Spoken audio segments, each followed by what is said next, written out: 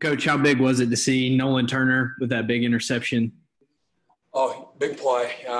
Another real surprise. They had a little RPO on, and he's doing a great job of being patient where he's supposed to be in coverage. And yeah, it was a great play. And again, those turnovers, we've been pretty solid so far this year at creating turnovers and responding.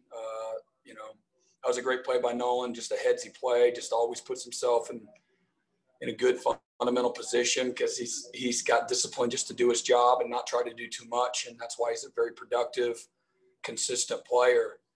And then, again, I just was really proud of our guys, coming out, responding to an early turnover by the offense and just having the right mindset going on the road, early morning game.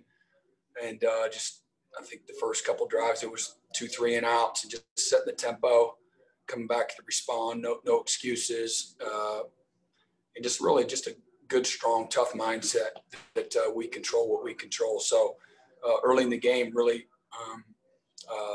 created some momentum, and we were able to get in a good rhythm. And then again, we had some fourth down stops again, which to me are like turnovers. They're giving up field position, and again, just that's how you start to develop an identity and again, just a mindset. Nothing, no smoke and mirrors. It's just good, fundamental, tough, physical football, being what we're supposed to be, and just playing disciplined football.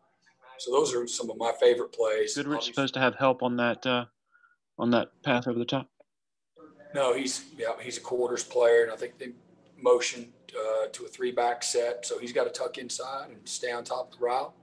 And it's a quarters coverage. He doesn't have help on that particular play, so he's got to stay inside and stay on top of it.